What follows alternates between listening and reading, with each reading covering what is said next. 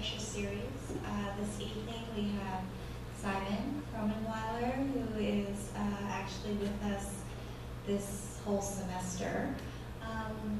Simon is a founding partner of HHF out of Basel, and he is an associate professor at the ENSA in Strasbourg, France. We're really excited to have him this semester. He's working on a project in Philadelphia with the studio on flexibility. And I first came across his work as an image from the Jinhua Cultural Park in China, very sweetly named the Red Dragon or Baby Dragon or something like this. And then a few years later saw the extraordinary but very simple pavilion he did for the pilgrimage site in Mexico. And since then he's done a range of projects, from an art farm in upstate New York to a fashion house in Berlin. And I think the way he takes on both program, form, and materiality is really interesting. So welcome, Simon. The floor is yours. Thank you. So don't be afraid, there are not so many people, so we can sit almost together. So that's the entrance to our door. I would like to take you for an hour into our world, into our office, and to explain a little bit what we do and who we are. The lecture is called Unfinished, which is in the most recent live events, or the show which we are just having, which is going on right now in Munich, which we call Unfinished. We will talk about our idea of unfinished and why we think this is an approach for, at least for us, is important. That the pictures that show, there are a couple of spaces.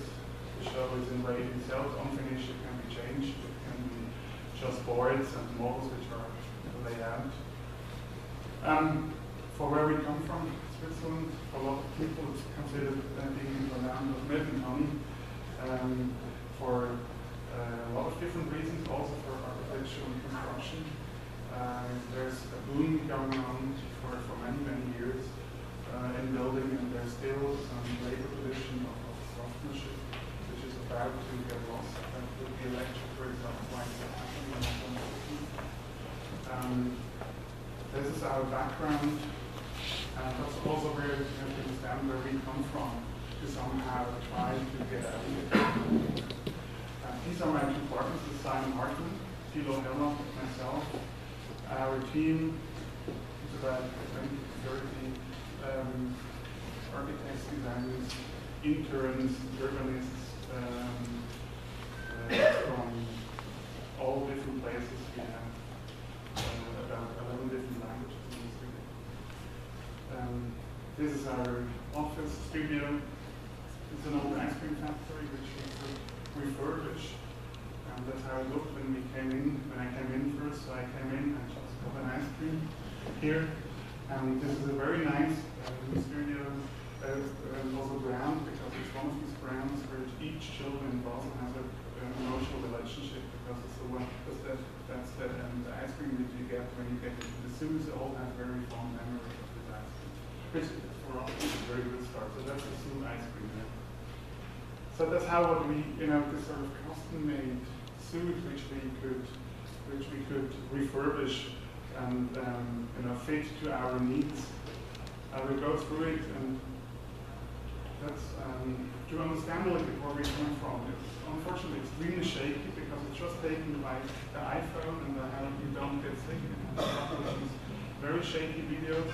But this is midday Switzerland. You hear the bell ringing. This is not vacation, it's not Sunday. It's like literally no one on the street. It's this extremely calm environment where everybody's somehow happy to be, and it feels a little bit like an elderly home. And you will also see, we are close to an elderly home, and when we go back into that, this is like the only small industrial building in the living neighborhood. And so we just painted it, and we used what was there, and we had a couple of cutouts in the existing building, and we just put in front. So you still see, you know, the tiles. We just painted the thing. We needed a place which was in a way representative of the way we work and how we feel. This was extremely important for us, and it's a place where you know, people can. It looks sort of half clean, but I mean it's very often it's very messy. People do models, it's gray, and it's just a sort of a tiny microcosms in this sort of strange condition called Switzerland, which we somehow have to be ready to be able to survive in this. Very important food. Collaborate cook in the program. We even have our own cookbook. And so this is it's a little bit long, but I want to quickly so you get an impression nevertheless, and then we just try to use all different kinds of examples or mock-ups for our buildings, or we even have either loans or clients who paid us with art because they at the end wouldn't want or couldn't afford their fees, though they were at the time very small, I have to say. So this is then, you know, a lot of models, lots of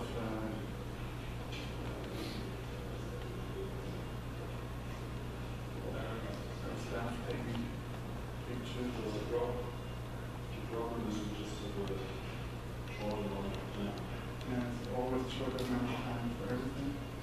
So, and then this is where we three work with somehow our cockpit, and then we have again in the back, we have again a small balcony which is sitting on that roof, and again we have that cell. So that's our cockpit.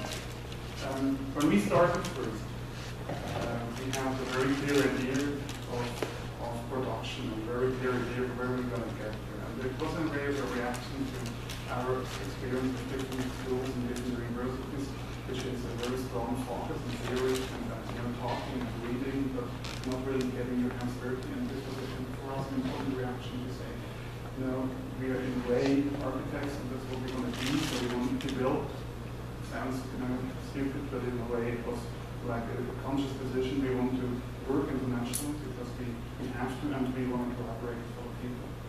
This means that we don't really believe in the sort of genius moment of one genius Renaissance mind, but we always think that it's sort of collaborative approach and collaborative result of architecture. So pragmatism was an extremely important part. I think I showed one slide already at the beginning of the introduction to the semester from Charles Sanders Peirce, which is a philosopher and somehow founder of the philosophy idea of pragmatism, which is beautiful diagram where figure 1 and figure 2, the logic of pragmatism is the same, and exactly in spatial. If you look this or read this other plan, it's not the same for how you get to a certain result. It's, and of course, in architecture, it's exactly the difference. It's exactly where its architecture starts to get interesting and important. So there's one side of our approach is pragmatism. Usually a negative connotated word, another negative connotated word is formalism. We are all formalists. We work with forms. These are a couple of plans of projects which I'm going to show you today. So we always work with forms, but in a way we try to describe our approach in formalistic pragmatism, which I hope to, at the end of this very dense hour, I hope that you will understand what I mean with it. So, title of unfinished. Why unfinished? Unfinished means a lot of different things. Unfinished means projects which are never finished, like this treehouse project we did in Uncommons in China.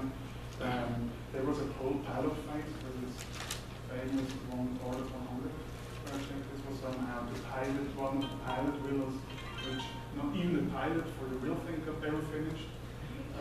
This was our contribution, which is the HHF house, to be at least recognized among all his later very sort of all the people who are trying to be more interesting and better at the zoo of architecture. Or like a project which we are just about to start construction, carriage support, sort of a different voice in the park, which is due to start this month. But now to get back to the history and how in our approach and of this idea of unfinished. How we got to start, we were able to collaborate on a large housing project together with two older architects, one of them being my father, which was a developers project. It was not a competition, it was a commercial developers project, and a really tough experience learning by doing on a large scale. And so it was like villas and with some half fancy interiors, which were okay, but nevertheless, it was really a difficult thing for us because most of the things which we somehow dreamt of at this age were not happening. But the only thing that somehow the developers got was this underground garage. So that's where we could suddenly, we started to realize the power of the structure and the power of the roughness in the naked structure, where this sort of large infrastructure on the hidden road, he somehow, it was invisible and he didn't see it. So we could just do whatever. So what we propose is a large underground road with some small skylights, which is covered and filled up with grass and land, so that the skylights, so that if you already force the people to use the underground garage every day, that there's a visual connection, some daylight, and which resulted in this very strong and sort of almost like in a fish whale stomach. And so these are these small skylights, and which are creating sort of hills between this garden city, which is on top of it. And we've always direct connections then to the living units.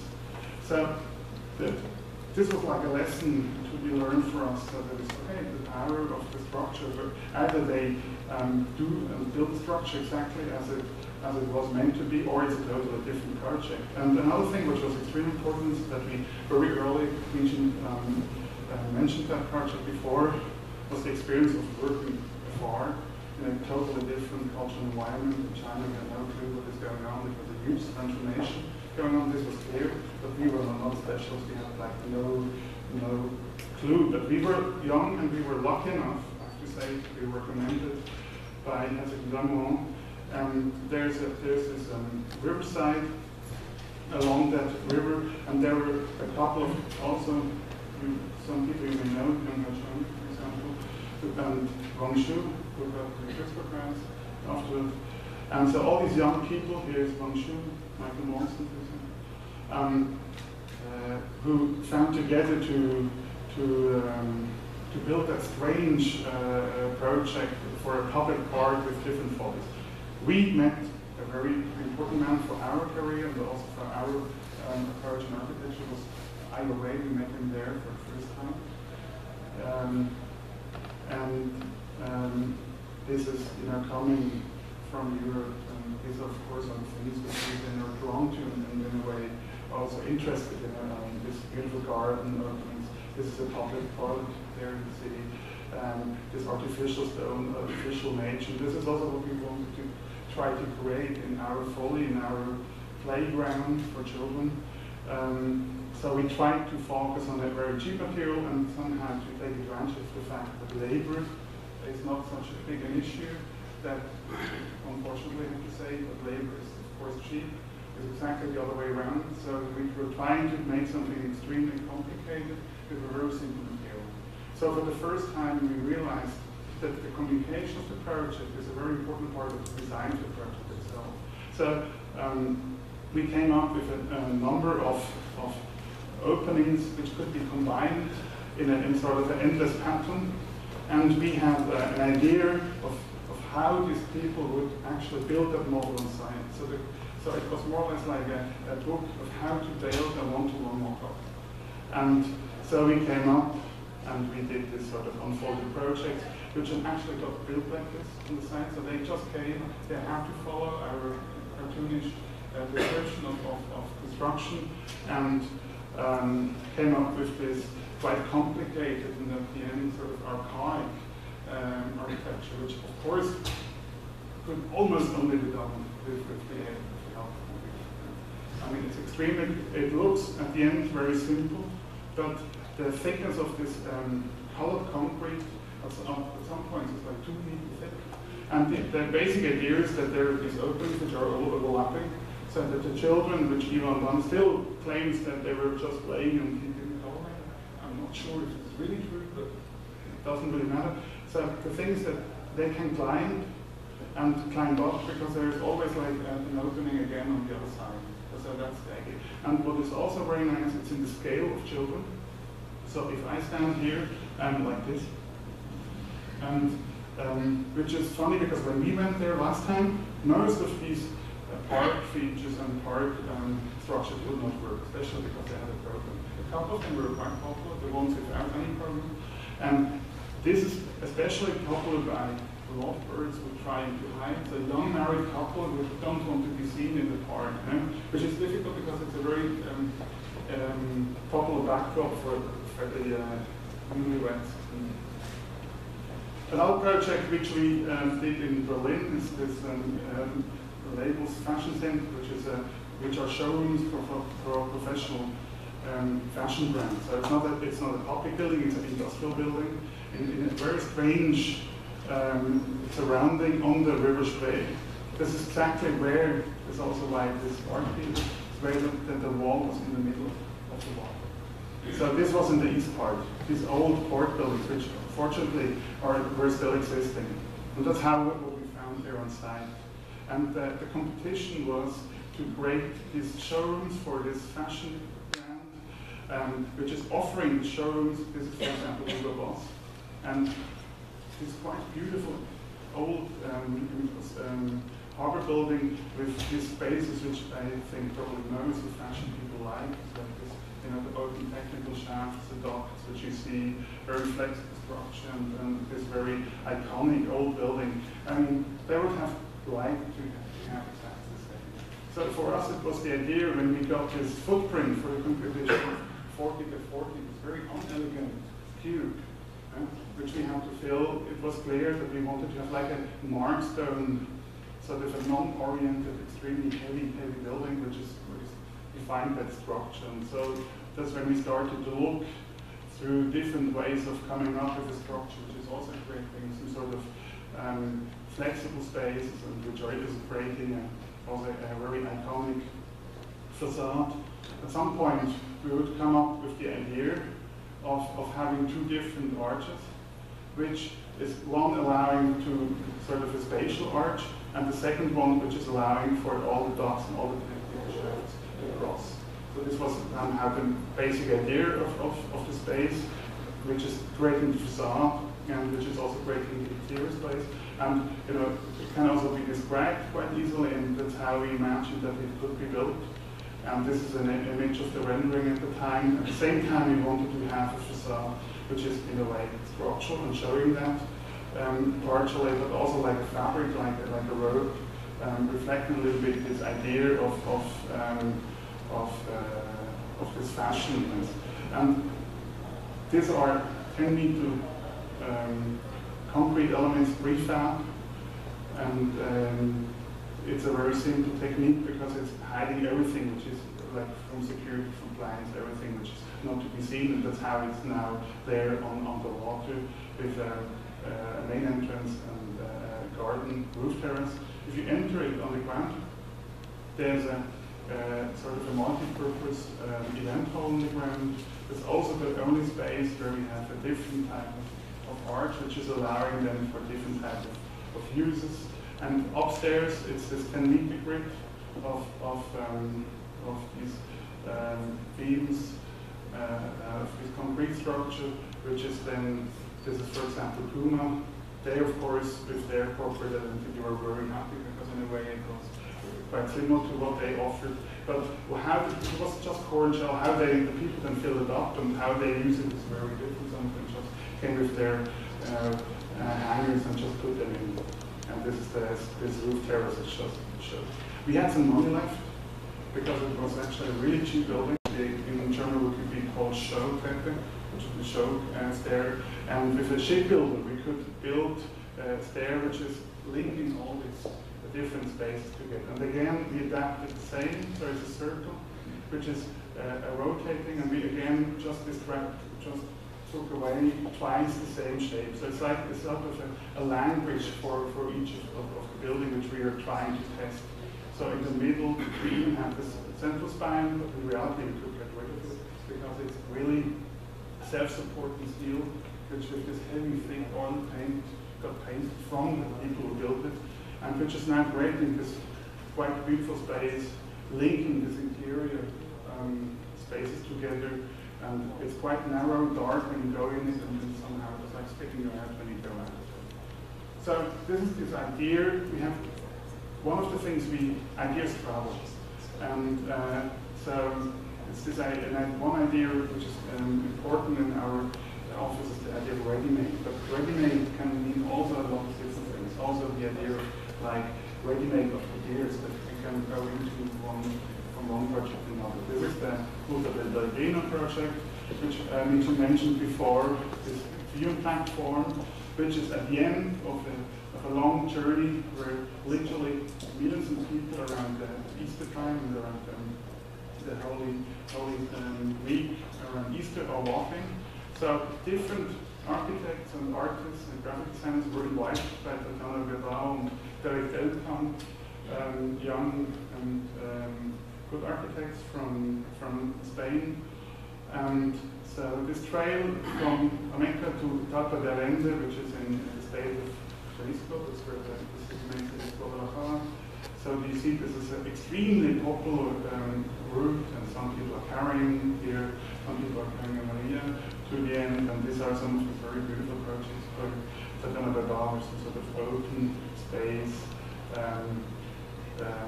highway with unfortunately built misunderstanding, because the idea was that it have something of looking out, so that the path, the trail should have gone here, but they sort of have half open church by Christian Gartenbein, which are also a studio from Switzerland, Luis Albrete, which did a couple of shelters where people just can, put their mattress and wash themselves and sleep for a couple of hours before they go on. But this would be day and night, so there's a constant flow of people.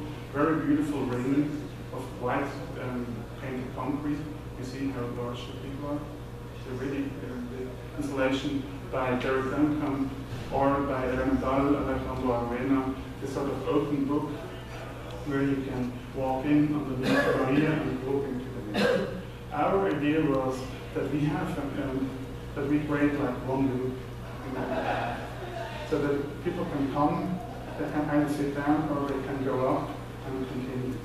So that they can come up here, sit down, and once look around your own shoulder, and then you see again where you have to continue, and that's it, and then you go on.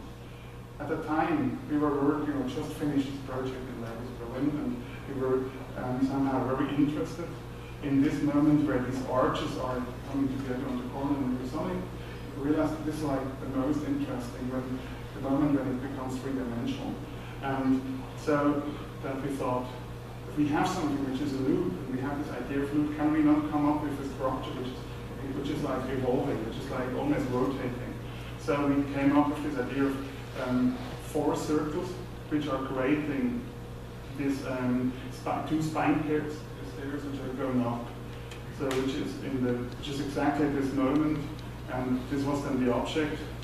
And whereas in the baby project, which we saw before, we had 11 different form boards, which we had to be put together to build that one-to-one mock-up.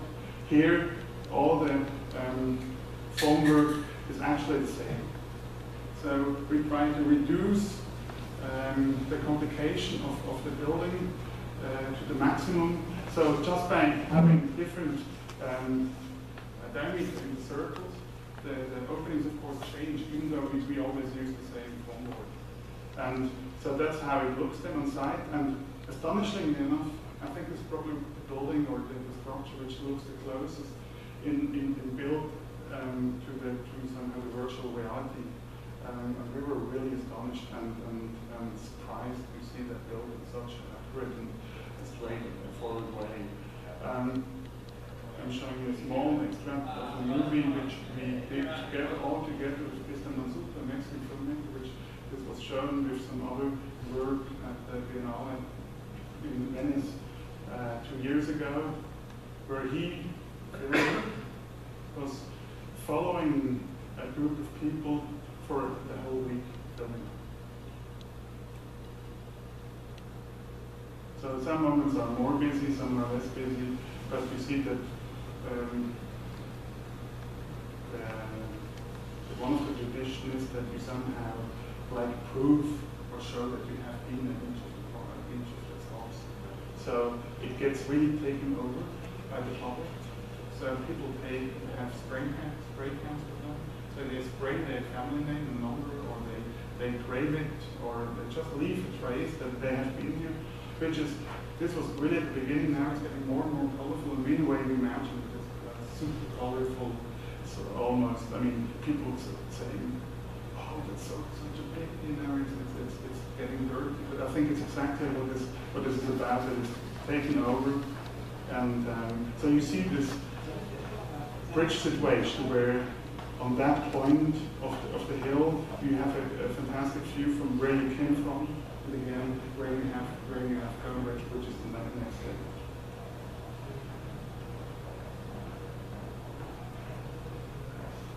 Can you make this turn up the sound a little bit?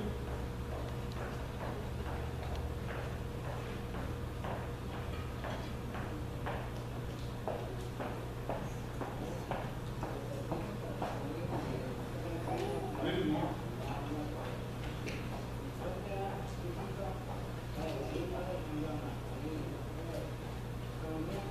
Okay, so you see that the people take different to take pictures, to go on. So this is the central staircase, which is then going up and ending in that viewing platform. And that's how it looks now from here. Another project, which we would call in a way an approach of no design, is a building in upstate New York, which we did in collaboration with Iowa, which is called Art Farm, which is a very beautiful piece of land. It's about an hour and a half from New York City, upstate on Taconic Highway, maybe 20 minutes from Deal Beacon. There's a main house, and the building was already under construction. So there's a main house, and this is a showroom and storage for art, but we have almost no funding and no budget. So we were looking around. At some point we found these pre-engineered steel elements which can easily put together, and which are quite cheap, usually for agricultural purposes needed or for industrial purposes. And we were discussing, and also with Iowa, how could we come up with something, because on that line there was already different type of art and land art scattered around in the park. And then we thought, at some point we thought, it's a linear element, could be quite interesting. And so we talked to the company who's producing that, and they started. We didn't draw, so we didn't design. There's nothing we designed. There's not one goal which we somehow designed. And we just talked how they should be built together. So there are actually 3 platforms in the ramp, which is following that curve of the hill. That's how it's laying there. And also on the inside, we just insulated it with very cheap bath insulation with a PVC cover, and so that when you're now in, they have only 3 windows to the north. It's actually quite bright, astonishingly bright, but it has a very beautiful relationship to the outside, because you somehow feel the countryside, and you feel the nature just by walking up and down the hill. And so it has a strange, I would say, influence on people. Some people want to start to sing, others want to start to make yoga, because it is extremely filled with space where you hear the birds a little bit, and because everything is slightly glossy. All the materials, it's actually quite bright. So this is in the storage part, and this is this sort of intermediate back spine, which is at the same time sort of a showing hall, but also like the infrastructure element of the whole thing. This is then how it looks from outside, and that's the detail of this pre-engineered metal, which the amplitude is actually quite quite large because it's done for heavy snow loads. And of course, I mean, this is Marfa, this is Donald Trump. I mean, it cannot be, all these things cannot be seen without the influence of work and people like Donald Trump and other minimalists artists. Also, this Marfa. This is another building which we just show one picture, which we at the same time built, where we almost literally try to somehow relate the need or the demand for these young collectors to somehow relate to contemporary art. But on the inside it was an story extremely sort of more American country house. On the same side we were lucky enough to build a second house which is like a bird, a sort of a guest house, which is like a bird jumping off the hill with Y-shaped interior with an interesting space where you always see out different spaces and different views at the same time. A very different building with a different approach and a different understanding of our idea of unfinished is a housing project we are just about to finish, or on the ground floor the building is already finished in Basel, which is a building which is, if you have already been there, which is close to the Novartis campus. It is strange, closed, gated community city, which is which all the architects have a building. This is now almost a finished tower by Acetone. This is sauna.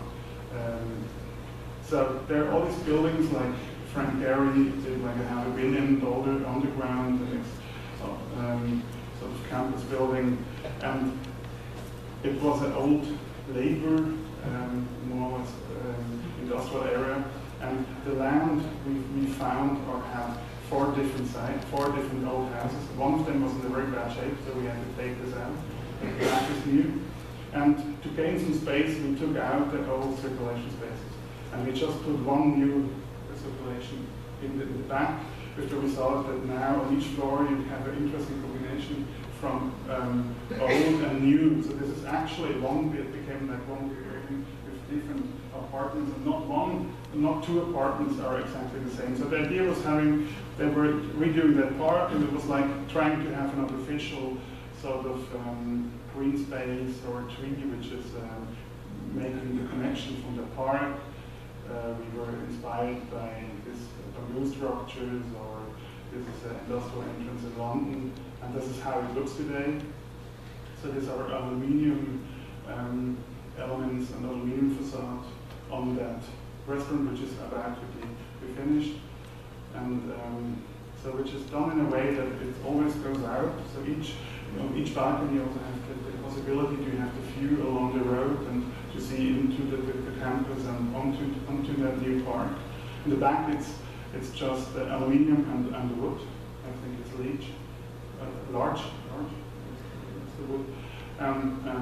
That's how it looks, and with this sort of trying to leave as much also in the garden of wood, of the existing elements. And what we like very much, that we just offered these spaces, and people would start to squat in and do their own extension of roofs and use it in a very different, all in a different way. And if you see, this is the restaurant on the ground floor. That's the angle. It's now the new entrance with this one new elevator and staircase in the corner. And here is the restaurant, which will soon be finished. It gets a little bit painted, but that's more or less it. It's an old gymnasium training floor, which still has the marks on it. And then they were separated by long and short marks. This is also how they laid it out. So it's actually funny. First we thought you would see still like for the basketball and everything half the roof, but it was already taken apart. So that's how they're in reality they're green. So it looks quite funny. And this then the entrance, if you go into this corner situation where all before there were the toilets and the bathrooms, and we kept all the building openings so that you at night you still feel that it's just put into the corner. So that's the situation with with the new part, and where you can either have a very large apartment where you feel where this is, and people were actually could choose where they wanted to put the kitchen. There were 3 locations, for example, where the kitchen could be, so they could all choose. They also could choose the materials of the walls, where they wanted to have the subdivisions, if they should be in wood, or should it be in gypsum wall, or should it be plaster. We all considered it still our project. We didn't control it at the end, but we only controlled was the concrete work, and all the rest was then done by the people itself. And that's how it's then connecting to the old part, for example, where you can see the old existing house, the old roof and the stuck, and that's the concrete which is going until here. Or in the top of bottom floor, you see the interiors were very differently used. This is in a way rougher, young family, which just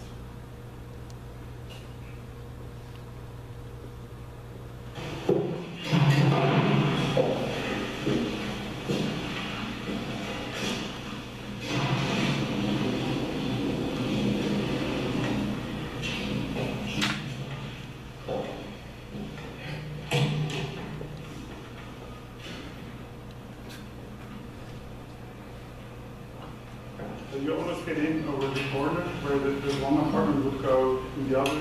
You see out for the first time into one of these balconies. And then, I mean, it's all by iPhone, so it's not very, just to give a little bit of an impression of this situation onto the car. So all these elements, all the load-bearing structure, which are out of concrete, were fixed, and all the subdivisions were free to choose.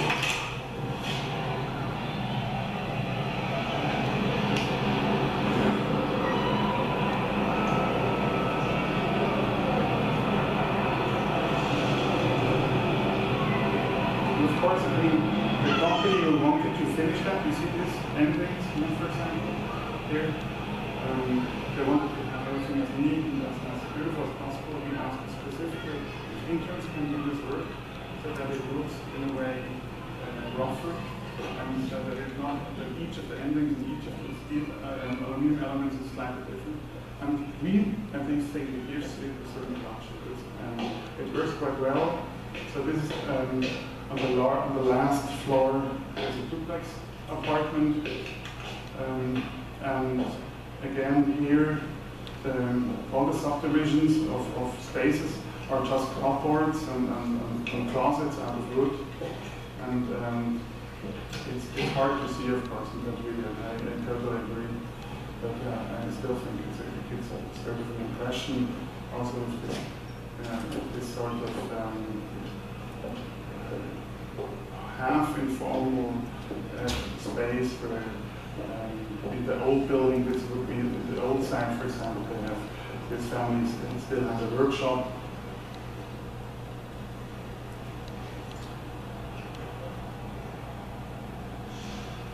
So each of the apartments, each of the outdoor spaces are always extremely specific, extremely different, and what at least makes me very happy about that project.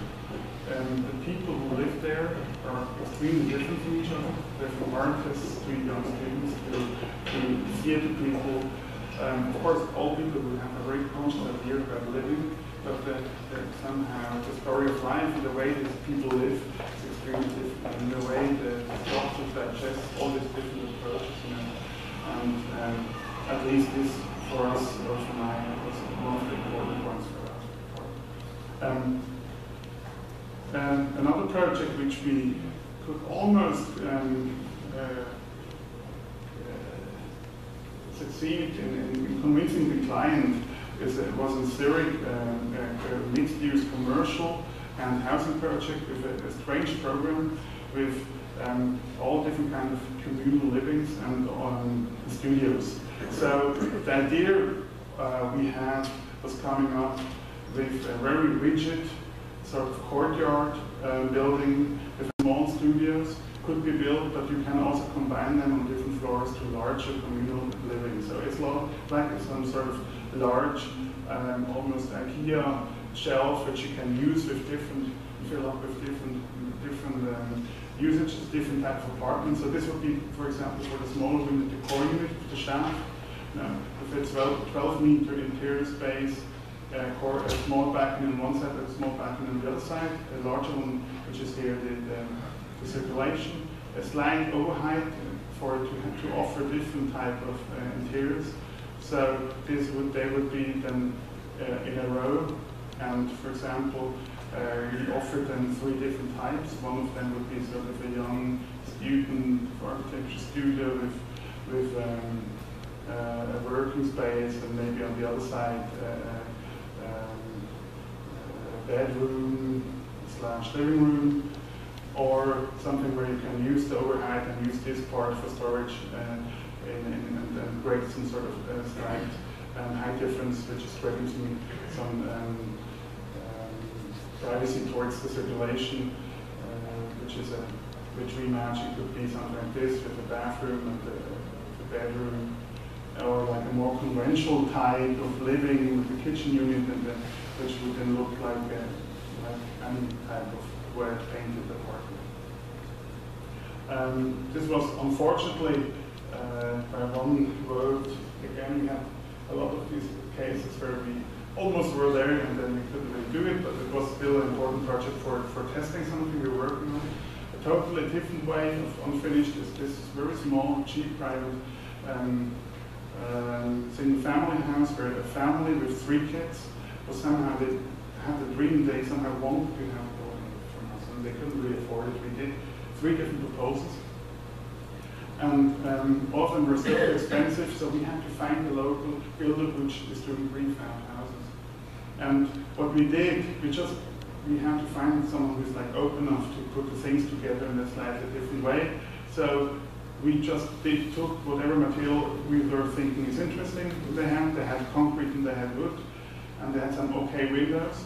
And so we had a very simple plan with a concrete stair in the middle, and creating these 2 different type of spaces, and with a second layer of wood, which is then on the outside just creating some sort of cold spaces, which is then used for, you see it, these were just some snapshots when we were looking at it now, because we didn't even follow the construction. We just gave him the plan, and we gave him the materials and some instructions of how to put it together, and that's then how he could do it. And in the inside it's really just this raw, untreated wood and concrete walls. That's it. So that's after the couple of tries we could then put it together. A very different project, which I think I have another, that's the second last, is a project where we work on a lot, which is this aquarium project, which would have been, and again it's by 1/2 vote. The city wanted to have our project by 1/2 vote. We lost it at the end, which is so it would have been the first tower aquarium and zoo in the world. The idea is that you create a public plaza. You would come in like in a circle. You go down and you get your ticket, and then you go up in a large elevator, and from there with the penguins, and you go around all the different kinds of pools and all the different kind of zoo-related topics. So there's a mangrove garden. These are the different pools, and that's then how you would go down and how you would relate to this program, which is relating in extremely interesting sections and extremely interesting situation where you walk and then you see ones onto the fish, and here you see into the big pool with the shark, and then you again see some other people looking down at the same time, or you see onto the sea with more corals, and a very interesting crazy section where you really would start on top of it and walk. These are the tubes where people walk, and all the rest is either service, zoo, or technical stuff. So that's then the cross section where you see this the entrance level where you come from the city, and then you go in where you see ones for the first time the water, and then you would go up and go down with this public covered plaza where you see the shark with the shark for the first time. But again, this sort of idea of an extremely archaic space, which then could be closed off if needed. And this sort of, it was a lot of discussion about that project, if it's rough, if it's tough enough for the city. Because the thing is, this is in Basel, it was a big competition with Saadit and all the big guys. And the thing is that the zoo is very important. It's one of the places where families give their money. So they're extremely powerful. And they're a beautiful zoo. If you should be in office, you should check it out. Not only with your kids, it's also worthwhile going there. And this would be like the first markstone in the city of the zoo, which actually starts here in the park, and then maybe after 10 minutes walk, it really begins. And the brief was clear that they wanted that. And at the end, some of the families, these Protestant families in Basel, we have, which is at the same time a fantastic thing to have, because we have this tradition of mercenaries, so a lot of where rich people giving out for architecture and for art. But at the same time, they feel bad about being rich. So at the end, they were saying, oh no, it's too ostentative, it's too clear, we want to have buried, something buried on the ground. Now the project is like this and immersed on the ground, which I think is really, really good. So that was a tough one to digest.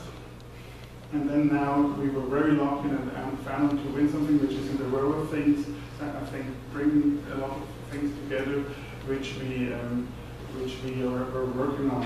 Because it's also maybe a relationship to what we now do in the studio and what we will do in the studio to try to test how specific and how daring and interesting can a structure become when we have an open future, when we don't really know what the future will bring. So this is a large development area, an industrial area in Basel, which maybe you know because this has a demo with the studies called which are very, and one of the ideas to have sort of a Broadway street in the middle. And this is the Schaulage, as you already have been in here in Basel.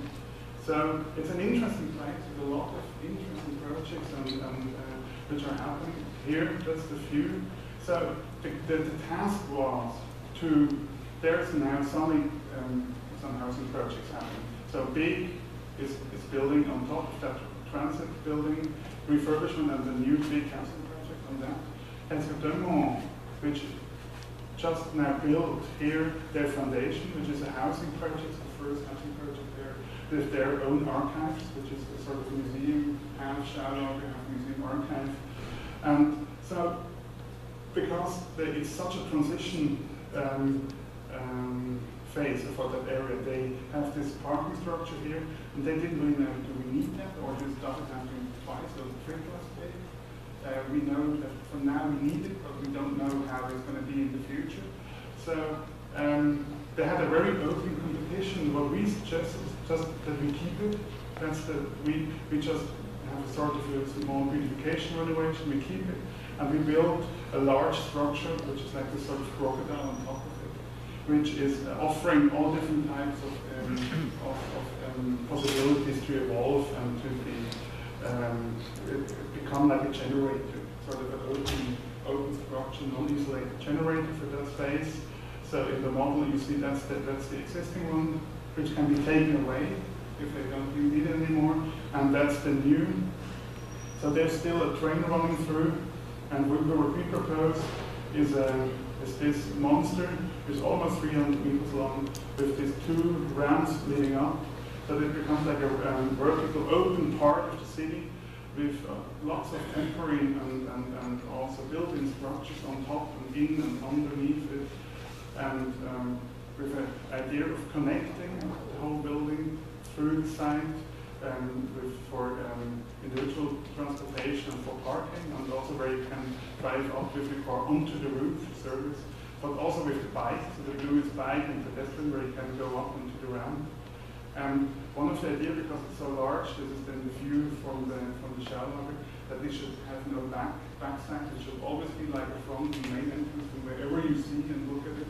So this would be, this is going to be a hotel, a motel with a sports gym and the event hall, and then it's always at some part you have again parking space. So which is then, of course, I mean, also this and all these projects, I mean, this is clear, it's always like testing different models, like redoing and again changing the form. What was this straight shape was clear that we needed it because we have to keep this straight, which are going to, that's why we have to integrate this sort of bridge structure, which is going on top of it. But we always wanted to have like a space, vertical space, sort of this, you know, this Guggenheim moment where all the things come together on the ground, on top, where all the movements of connecting spaces were together. That's one part. And the other part I want to emphasize is the idea of curating the usage. That we proposed a management or a curator, sort of a well-known cultural guide. We came up with different types of usage which you can fill up. So one would be health and food, one is cultural and events, then what we call well-being, and then service and night for staying overnight. So from this is the ground floor, mezzanine, until the roof, where we have a large farm for farming, which actually is already inside. So it's not really, they're already inside, they're already selling fish and products in the biggest Swiss retailer. So this was one of the, so all the rest which is white is parking. So these are the units, and this would then be, for example, on the ground floor, different built-in open permanent and non-permanent pop-up stores and restaurants, and we somehow during the phase, and I think that's also eventually why we won the competition, we really went out to people all over Switzerland to try to convince them to come in that building. So actually for each program we have, we proposed two uses or two bills. So they already came up with their ideas and proposals that they wanted to open. This was obviously quite a convincing way to do it. So, for example, in this phase, you would still have the old part, you know, we would maybe paint it black, then come up with some first shops. But this thing can also be ripped away. You know? So this is self-supporting. And for the different users, the only thing we had to do, I mean, fire we already have, water we have everything in that building, with the exception that we have a slide overhead. But this is still much cheaper than in comparison to the whole thing, this 50 centimeters, which we have more, is not so much. So on the back side now, looking from the side where we saw this tower flats of Demo, there's the new art school. They're moving in this week. They're Sunday, like from one day to another, they have 1,000 students. So we offered a series, together we did this with Total One from Berlin, a series of sports fields and sports and pop-up stores, which are not stores, but I mean like food booths and stuff, so that the people and the students can come and play there. And what was extremely important for this idea of like this urban machine, which is at the beginning already a public ground floor and immediately a public roof, where free programs can be offered. This is one of the reference, which in a way is obvious if you know this Lingotto building in the old Fiat production in Torino. And so there's this ramp going up, ending in some sort of, I said, this sort of traveling ideas and sort of the Torino moment where you go up, you can either bike up, you can walk up, and at the end you end in a viewing platform to overview that transition of that area. So this, you see all that, this would be the parkings. Yeah? So here we have elevators, we have all the shafts, we have all the vertical elements we need, which are close enough that you can also build units. This would be the hotel. Motels, especially if it drop off on that way.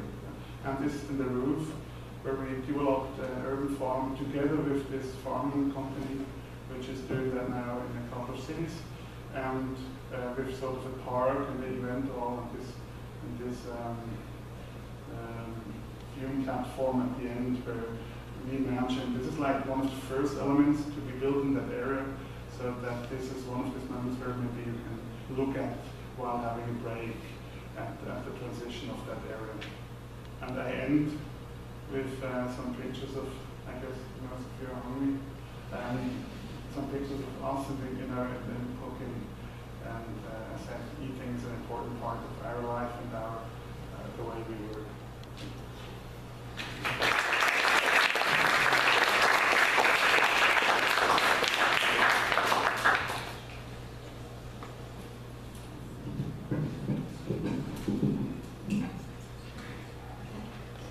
Anybody have questions?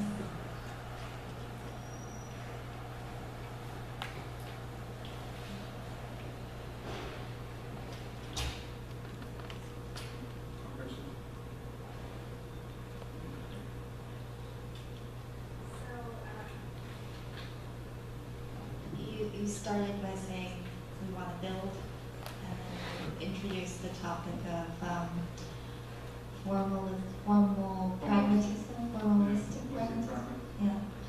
So now that you are building, do any of those parameters change? I mean, you want to build, you want to be global, you want to collaborate. I'm sure you want to do all of those things, but is there more nuance to that now? I mean, it's tough enough to keep it up, and it's already long enough. I feel it's really long enough to be there. That I can say that we have now been together with three for 11 years, and I think I consider myself really lucky to have two partners that should go through this different. I mean, it's like a relationship, like any relationship, like the second marriage. So it's all the highs and lows which we do together. I think that's already, and I feel very lucky to have. Maybe I'll be a little more specific. So it seemed like in the early work and even in the current work, you're always part of a curated collection, right? From Jinhua to the pilgrimage site to even some of the later competitions or the adjacency to the Novartis projects. And I guess I wonder, which seems a little bit contradictory to the pragmatism argument that we will do because we want to build, we'll build anything, anywhere. And you showed a few of those kinds of projects, but maybe more in the realm of this kind of part of a larger curated collection that is clearly a different, has a different architectural profile, let's say, than the pragmatism of we want to build, we'll build anything. I mean, group projects were only beautiful, because they would have the Jinhua competition. I mean, our way, our understanding of pragmatism was just that the focus we had while we would do that. While maybe in other studios we have a tradition of competitions in Europe or basically in Switzerland. Each school, if it wants to make a new building, has to make a competition. So for young firms, it's in a way easier to get into touch with the real world of construction than it would be in the university. So, but while other, students of my colleagues from ETH would go and do competitions about whatever program was offered, we would just try to go, and most of them were like financially ridiculous and disaster, of course, and we would just try to go out and do whatever small projects we could get, and then some of them became part of a group dynamic. The group project was, of course, something you can guide, this just happens, and then because of this, and one starts and then you become friends, and then in a way it goes on.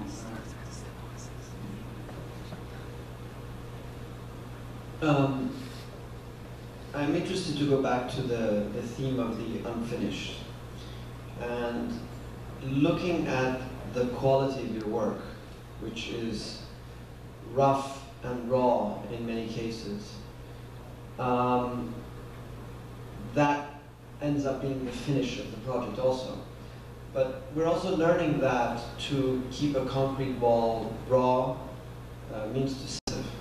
Because we know, I mean, at least I'm providing you a little bit of the local context, so you can sort of provide your context for us. But given that materials are relatively economical in proportion to the labor that goes into the crafting of work, are you confronted with this contradiction and with this problem as you under-detail and you kind of under-finish your buildings, but then are cornered into the challenge of getting the syntax and the conditions absolutely architectural and perfect as they appear to be, forcing the budget back up? Or how do you, what are some of the challenges in doing minimalism, basically, is my question.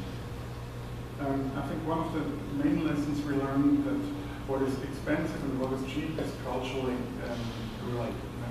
And it's just, it depends very much on what people know to do. And you say concrete, in Switzerland, saying concrete is just the most common and most cheap thing. And what you see, all this concrete is like the industrial finish. We just say we have different type of finishes, from 1, 2, 3, 4. 4 is like the really refined, very fine surface. They're all number 2. We didn't even tell them in which direction they have to be put. We just is number 2, and we don't care. The thing is, of course, once they know it's going to be visible at the end, they try to make it a little bit better, even though they just ask for the price of this finish of number 2. That's one thing. And for this 4 boxes building, which is just one picture, which is a spun frame construction in upstate New York, where first we were imagining it being put into a concrete building. And so that's also how maybe you still see that in the design, this sort of type of things which you would have in a concrete building. And we asked the general contractor, and he came up with some sort of fantasy number, which was totally crazy. And which when we were, then we had to readapt it, for example. And then we still did, which is already quite uncommon for a house where we built a basement out of concrete. And then he built just a basement out of concrete, and the concrete is perfect. And he just wouldn't believe that the way he can deliver the concrete was the way we wanted to have it. And we would have been perfectly happy with whatever we could come up with. Now, this is only half the question. The second part I forgot. Listen, I mean, obviously I think that what we do as architects is specify roughness, and the crafting of roughness ends up overwhelming contractors to the point that even those things that look economical enough. And I'm just wondering if what is the other kind of work you have to do to maintain the stature of the buildings that you do? And have you ever escalated to the point of no return? And have these contradictions emerged in your practice? Yeah, of course they have. I mean, they do in every practice. And you have this experience with selling things that are turning out extremely different than you ever want to imagine to be. But I mean, one of the real problems which we have in Switzerland, we cannot build cheap. It's just impossible with all the codes and all the things we have in terms of insulation, so you cannot imagine. So for us, in a way you're right. At the end, that's also why I said, we have for this really simple, super cheap small family house, which I just wanted to show exactly for that reason. And we imagined what would be a cheap building. But the things that, there's a boom. If then you ask for the contractor for 100 or 200 square meters, the price is literally exactly the same. It just doesn't care. And together with the code and together with the fact that people have to have enough to build, it doesn't change anything. So yes, it's always a fight, just leaving a way, which means this type of roughness really leads to a cheaper project. Or is it at the end just more work to have the image of the rough, which at the end is exactly the same price? And this is, of course, a constant fight. It's it's not so easy to answer that. Sometimes it works out, sometimes not.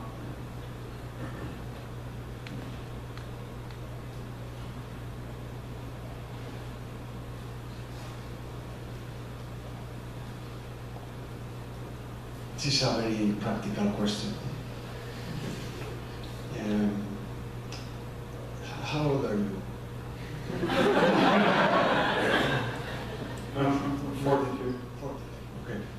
So, yeah, a little bit like.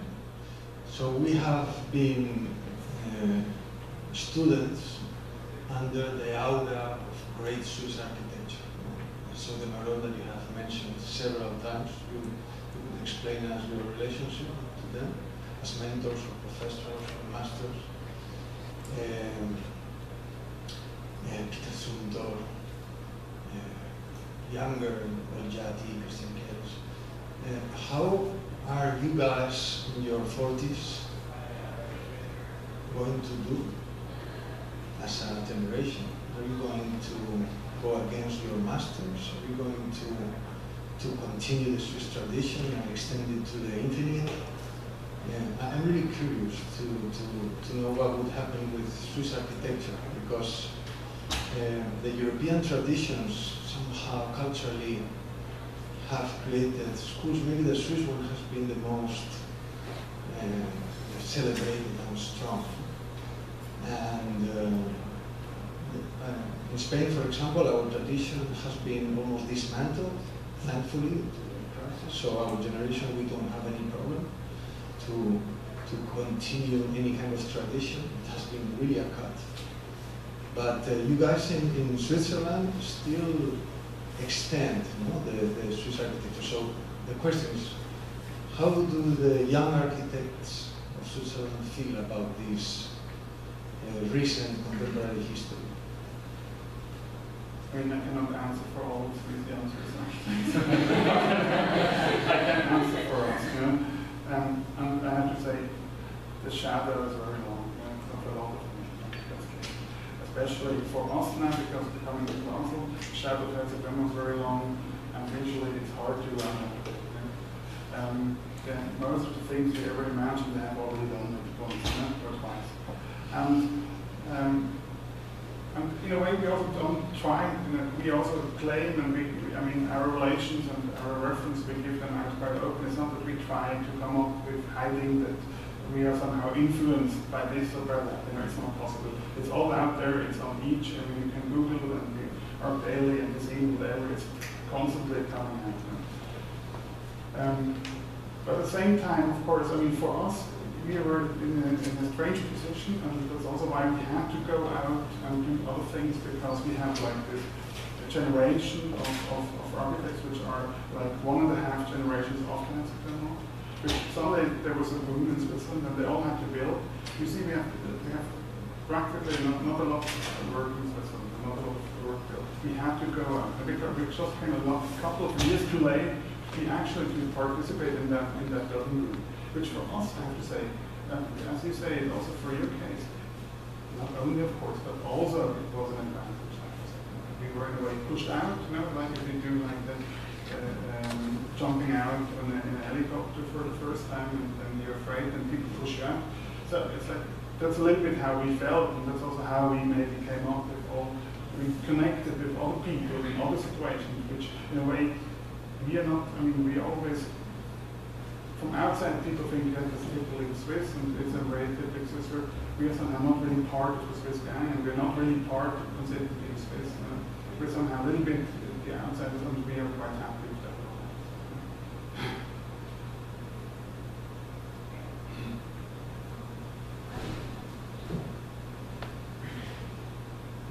It's really fascinating to see like the drawings for the project in China, how you actually draw the mold to create those holes, the building the park.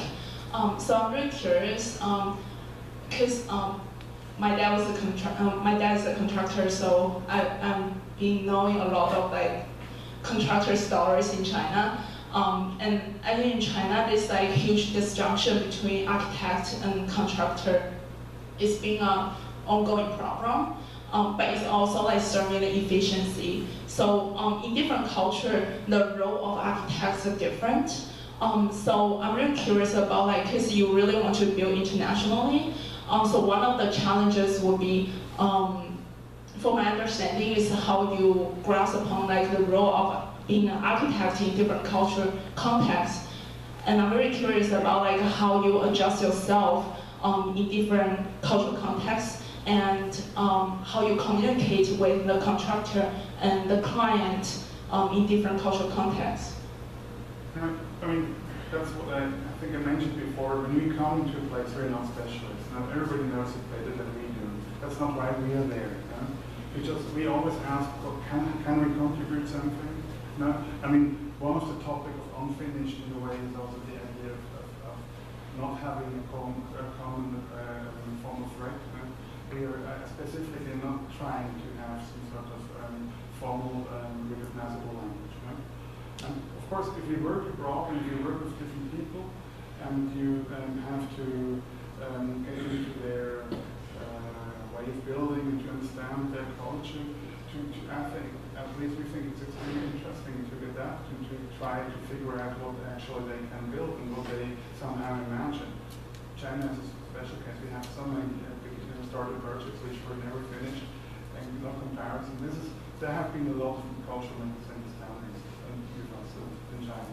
I think it's sometimes you need the cultural translator. In China, for this case, for many people, and most of us, this was our way, because we just had this idea of bringing people together and this sort of cultural and happening networking so that people come together and something new happens, something starts. And this bringing people together for him is as important as the result. But we can work, we have either other architects we collaborate, and we do a lot of artists, also not only Huawei or other architects, we have a lot of collaborations and competitions to do.